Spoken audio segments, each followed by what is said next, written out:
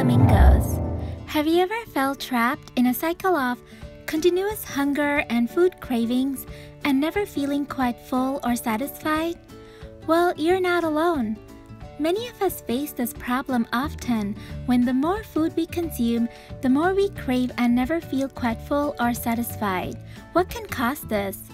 Well, this might seem like a little detour, but stay tuned with me. I promise I'm gonna try to bring it around all full circle and try to simplify the complex scenario that involves insulin resistance. Insulin resistance itself is quite simple to understand.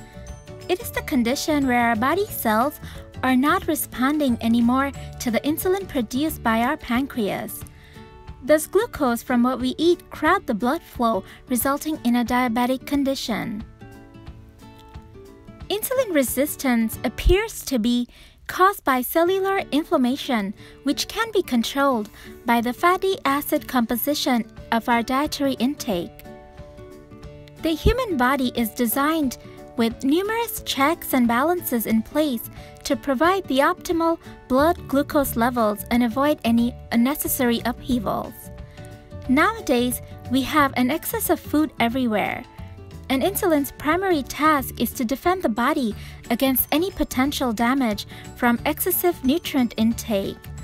All nutrients are, however, a little bit naturally inflammatory, since their breakdown into other compounds can lead to increased inflammation. Cellular inflammation can disrupt insulin's work by disturbing the signaling pathways within the cell. The fatty composition in food is particularly important. Omega-6 and saturated fatty acids are the pro-inflammatory molecules, whereas omega-3 fatty acids are the anti-inflammatory molecules, and it's very important for us to remember that distinction. Saturated fats can first cause inflammation in the hypothalamus of our brain, disrupting the signaling pathways of hormone insulin and hormone leptin that make us feel full and satisfied after a meal. As a result, our brain continues to send signal to our stomach to eat more because of the feelings of hunger, and unfortunately, the vicious cycle of inflammation and insulin resistance continues. As a result, there is accumulation of excess calories, which are stored away as fat in the adipose tissue. Again, omega-3 fatty acids in the diet can decrease inflammation within our hypothalamus. When there is excess fat in the body, well, that's not necessarily a bad thing as long as the fat is safely stored away in healthy fat cells that respond in a healthy manner to insulin. Excess fat is not in itself dangerous or the cause of insulin resistance at all.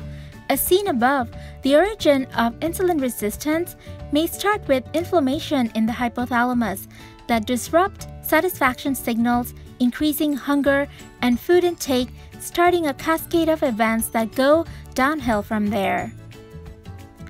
The primary choice of food storage are the fat cells in the adipose tissue. However, fat cells do not have an unlimited capacity to expand. When they expand uncontrollably, it results in inflammation of the fat cell. With ongoing toxicity in the fat cell, high levels of free fatty acids can leave the fat cell to enter the general circulation, where they can be taken up by other organs such as liver and skeletal muscles. These organs also eventually develop insulin resistance. The liver cannot safely store large amounts of fat, and it results in fatty liver disease. Skeletal muscle is a very important tissue for uptake of glucose and for storing energy. Physical activity can reduce insulin resistance in skeletal muscles and also increases the uptake of glucose without requiring the help of insulin. The amount and the composition of fatty acids in our diet can have a significant role in the modulation of insulin resistance. The take-home message is that we want to increase our omega-3 fatty acids and reduce the saturated fats as well as boost up physical activity. If you have enjoyed today's video, please don't forget to subscribe to our channel And thank you again for watching. See you next time.